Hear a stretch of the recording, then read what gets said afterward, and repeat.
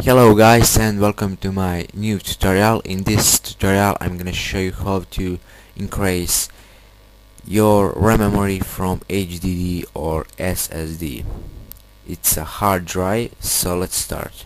First go to start button, then you go to start menu and you go to computer. Right click and you go to properties. Like you see, I have 4 gigabytes of RAM. Now I'm going to advanced system settings. Go to advanced, go to settings, again go to advanced and go to change. After that you need to uncheck this box and then select local disk C or D.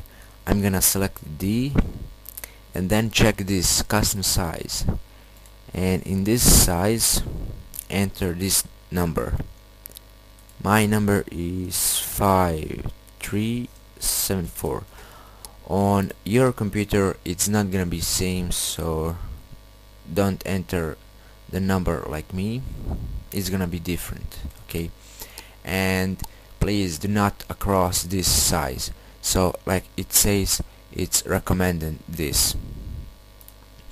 So click on set and click OK. Click OK. And now I need to restart my computer, so I will back when I restart my computer. And I'm back, and if I go to my computer properties, you can see that I still have 4 gigabytes of RAM.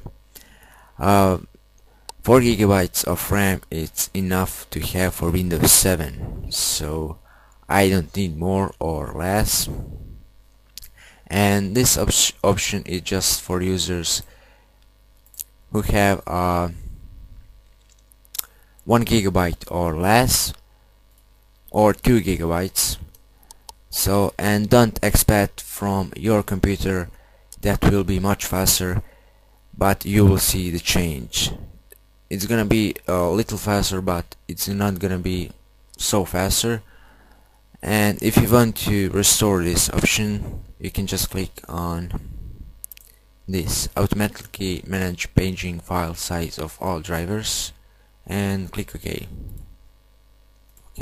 OK, and we are done. So guys, thanks for watching and see you next time. Bye.